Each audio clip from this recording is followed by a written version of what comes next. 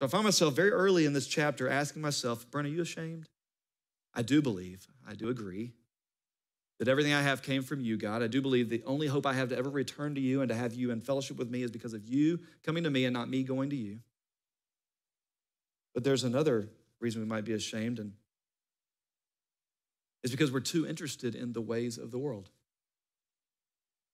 The ways of the world are just too enticing.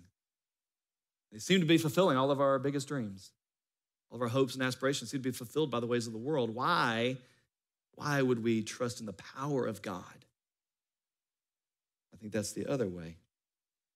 So how do we make our first move? Again, it goes back to where I suggested we've got to repent. We've got to turn. We've got to consider that maybe this is a signpost in the road on this journey we're taking, and in this point, in this moment right now, decide, am I going to follow him today?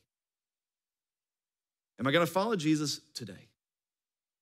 Am I going to turn from the other things and the other people, the other ways that I've been following? Am I going to turn and follow him today? Now, that doesn't mean all of us are walking away from him, but I don't know one of you in the room, including myself in the room, who could not stand an opportunity right now to determine, am I ready to follow you again